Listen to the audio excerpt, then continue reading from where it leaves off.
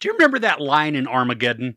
Talk about the wrong stuff. Well, Obliterated is a new Netflix action comedy series that's a mix of Spies Like Us and The Hangover, with an ensemble group of Special Forces members. It's ridiculous and it's over the top, but is it entertaining? After an elite Special Forces team thwarts a deadly Russian threat to Las Vegas, they party like there's no tomorrow. After their celebration, filled with booze, drugs, and sex, the team discovers that the bomb they deactivated was a fake. The now intoxicated team has to fight through their impairments, overcome their personal issues, find the real bomb, and save the world. So we got this team made up of CIA, Army, Air Force, and NSA members who are tasked with capturing a dangerous weapon. They're ragtag and somewhat dysfunctional, but after they successfully achieve their goal, they find out they were duped and now are on a race against the clock to discover the location of the real weapon before it's used on Las Vegas. Now, the crux of the story relies on complicated setups that go awry and then lead to another complication, which is then repeated over and over. There's inherent drama built into the story, especially as our heroes encounter deadly obstacles and face peril. Now, this portion works because the foes they encounter are ruthless and motivated.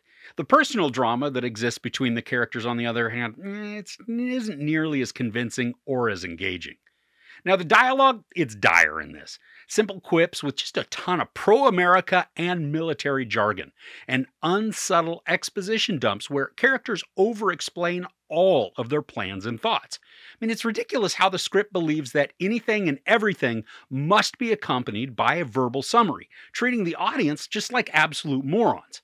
And then, in simplistic fashion, the show plays on Cold War-era tropes where the Russians are trying to nuke the US. I mean, it feels like the story was pulled from the dusty shelves of the 80s and then given a once-over to include some modern aesthetics while keeping the overall ancient plot. I like that while the characters are all stereotypical personifications of tropes, like we've got the nerdy tech geek, the overly ambitious woman in charge who constantly has to prove her worth, or even the straight-laced teetotaler with hidden relationship issues, the actors, they fully embrace their characters and play them with abandon. Nick Zano plays Chad, and really, could there be any more of a generic male American jock name? But this dude, he looks like Rosamund Pike with a beard. Now, he's a stereotypical pretty boy with lots of brawn, but only some brains. And he spouts so many college frat boy one-liners that are also filled with just bravado and machismo, it becomes ridiculous. Now, Shelley Henning is the team lead, Ava, and she's assertive and intelligent, but constantly has to justify her position and authority. Now, for a military operation, it is a bit weird to have the leader consistently questioned, but that's what's included in the story to really just amp up conflict. Now, she grew on me as the episodes went along, but she was still abrasive enough that it was hard to fully connect with her. Now, if you have ever had a hankering to get a glimpse of C. Thomas Howell's junk, you're in luck, because the show delivers. I wasn't, but whatever. Now, in fact, really every one of the main cast members, they get naked at one point or another during the 8 episodes. So if you are here for that, you're going to be good to go. Now, there are a lot of ongoing gags with each of the characters that stem from their drug and alcohol intake at their celebration. Now, these are meant to create laughs, but the setups and the executions are so bland and predictable that there's no humor to them. Now, for example, part of the team takes Molly, along with massive amounts of alcohol, edibles, and then some psychedelics, which have extended goofy effects, including hallucinations and characters seeing vibrantly colorful views. Now, another is on the constant hunt for food, but he's always ending up being shorted before he can get a meal. Now, the bumbling goof-ups are made for cheap and immature laughs, but instead, they just become annoying due to their mindless repetition. I mean, like, these are repeated so many times throughout the show. Now, some of the action, I think, is exciting, but most times it's distractingly cut into very quick edits. And it's a shame, too, because there are a lot of sequences that allow for close quarters battles and hand-to-hand fights that use just all sorts of weapons, including improvised ones where, characters make creative use of just ordinary objects. Now, when we do get violence, at least it's brutal. I mean, the camera doesn't shy away from penetrating headshots and body parts that get blown apart. A CGI for blood spurts, it's pretty fake, but it's also usually at a distance, so it's not too distracting. Something hugely positive about the action is that there is a sequence in episode 5 that features a one shot that is creatively executed and it looks amazing. I mean, it's immersive and filled with energy that appropriately captures the tension and the urgency of the conflict. And after seeing this part, I was really hoping for more.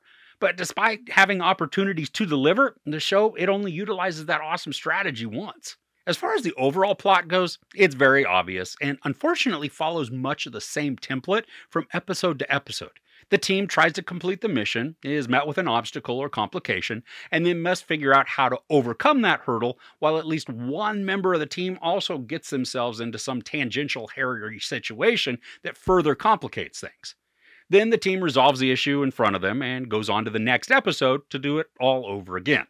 And when this repeated cadence is present in each episode, I began to feel the length of the show.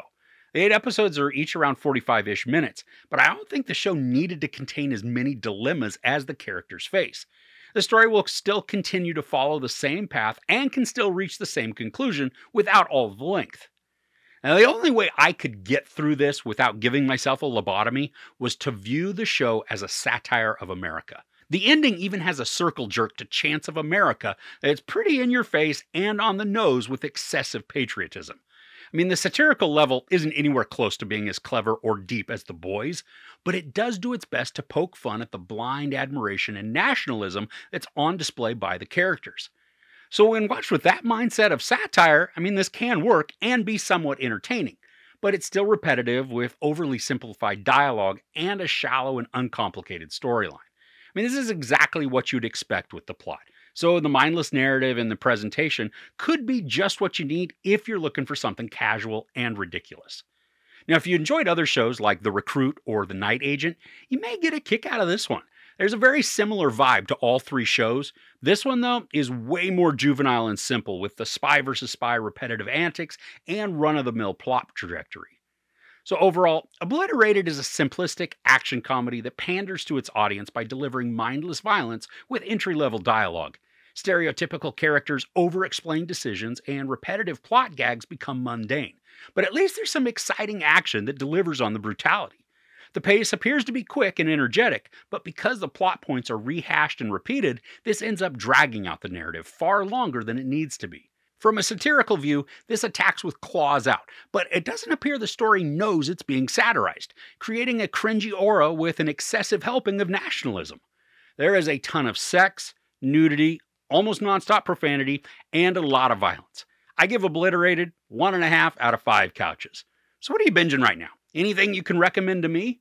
Let me know in the comments below. If you enjoyed this review, please give it a like. Also, don't forget to share and subscribe. I'm Chris. This is Movies and Munchies. Thanks for couching with me.